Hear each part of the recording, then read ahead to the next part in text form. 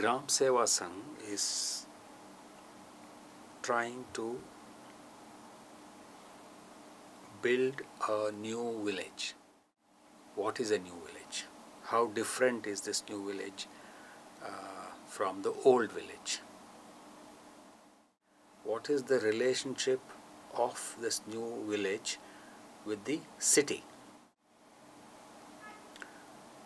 The new village is going to be constructed by taking the good elements from both the city and the village. The city has developed good mind for the last many centuries. Great science, idea of socialism, idea of equity, democracy, all this came through the city. The village retained handmaking, retained agriculture, and through this retained culture. And through all this, it retained a close proximity with nature. Today, in this age of ecological disasters, we are desperately wanting to go back to nature, our inner nature and the outer nature. Our instinct, natural instinct, and the natural forest. That is available, still available to some extent in the village. There are also bad things in both these systems. The bad thing in the city system is easy life. How is this easy life made? By using machines, by using automation, by exploiting nature, feeding it in the machine, feeding it into the market, and create easiness. The city almost believed that the easy life is civilized life. Today, gradually, we are realizing that the easy life is not civilized life. The easy life, in fact, is available only to a handful of people, and that handful of people are becoming smaller and smaller by the day, and the larger sections of the society, even in the city, is becoming poorer and poorer. So that's the bad thing about the city. The bad thing about the village is that over the centuries, last century, several centuries, it developed a lot of social systems which were very oppressive. Caste system, gender inequality, untouchability, a lot of superstition and all this. So when we say we want to bring the good of the city and the good of the village, we mean we bring the mind of the city and the hand of the village. I am using these two words as metaphors. The mind is a metaphor for the city. The mind is the metaphor for the best of the city. The hand is the metaphor for the best in the village. Hand working, hand making, hard working, is all connected with the village. That is good about the village. That has to be respected in the village. Because it is the hand working people, hard working people, the peasant, the fisher person, the weaver, is the one who has retained connectivity with the past. All our languages, all our memories, all our experiences, all our culture is still there with them, and it is not there with the city. The city, in fact, is losing memory because the city is changing so fast. All the great mythology, in all the popular art, the villain is always housed in a secluded city. The villain is always housed in a city which is surrounded by salt water with the sea, and it is surrounded by fortress. You know, you take even modern popular stories. Take Bantam City, for example. You know, the Batman's Bantam City. It's completely devoid of nature. What is Ram Rajya in Ramayana? Like the yin and yang of the Chinese philosophy, we have this combination called Prakriti and Purusha. Prakriti is nature, Purusha means the human. Prakriti and Purusha are nature and human being should always stay in loving harmony with each other. That is what this principle says, like the yin and yang principle say. Ramayana is the story. Ramayana makes this Prakriti Purusha into a metaphor, and Sita represents Prakriti, Rama represents Purusha, and the story goes. Finally, when this imagined new civilization called Ram Rajya is constructed, it has a balance. In fact, Rama and Sita spent 14 years in the jungle, in the midst of nature, in the midst of animal life, inside many ashrams, and understand this thing. They are also fighting a city, the city of Lanka. What Rama and Sita does is to fight this city and fight the leader of this city or the villain who is residing in that city, Ravana, by using nature. The army that goes with Rama is a nature army. It's a green army. There are monkeys, there are squirrels, there are various animals fighting for Rama on his side. On Ravana's side, there is magic, there is machine, there is money and power and all that. Interestingly, in Ramayana, the natural power defeats the money power, defeats the villain, and releases nature. Sita is a metaphor for nature. For Gandhiji, this metaphor became very important because through this metaphor, he understood that a freedom struggle is not just an external struggle, but also an internal struggle. There is nature inside you, there is nature outside you.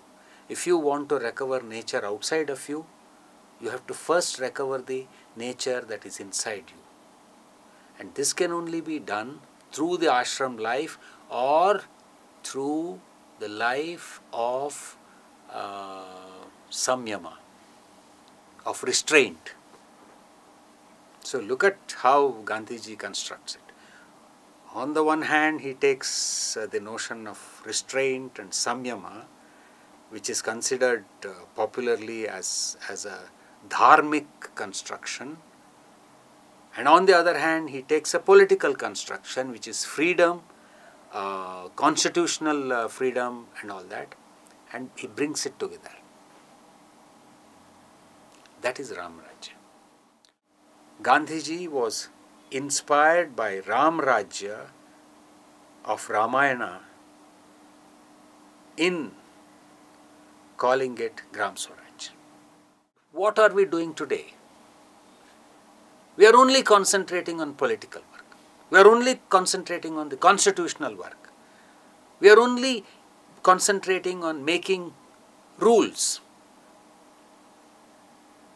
We are only concentrating on making the police bigger, the judiciary bigger, the parliament the bigger. We are piling up rules and rules and rules and rules. New legislations are brought every day because the old is failing. The more the legislation, the more difficult it is for an ordinary person to live under that. But the Ravanas of the world will know how to handle 1 million legislations. They just don't care because they just corrupt you and get away with it.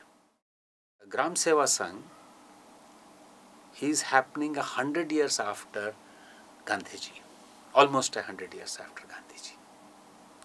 In this 100 years, this balance, the yin and yang or the Prakriti Purusha balance has got imbalanced many times. The Purusha has become much more villainous than Ravana. The city has become 100 times more bigger than Lanka. In this situation, we feel that the balance can only be brought by going back to the city, to the village, because it's the village, it is the nature which is completely in danger today. That's why we have called our organization Gram Seva Sangh. Gram Seva Sangh instead is going to concentrate on the constructive work, the socio-cultural work of building confidence amongst various sections of the impoverished society, amongst tribals, amongst peasants, amongst craftspeople, amongst women, amongst children, amongst old people, amongst mentally retarded people, amongst sexual minorities. There have been organizations which have been working with them. What Gram Seva Sangh will do is to bring them together. Not bring them together physically. It's not possible. Because they are spread out and they better be spread out. So it's a very new way of looking at bringing people together.